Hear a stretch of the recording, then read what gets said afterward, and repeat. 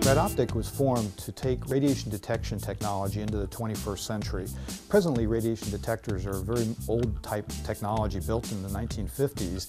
They're fragile, they require power all the time, and they're not good for hazardous explosive environments. Our fiber optic detector, it's continually absorbing the radiation until the power comes back on, and then the sensor can go and deliver the amount of radiation that was seen during that time the power was off.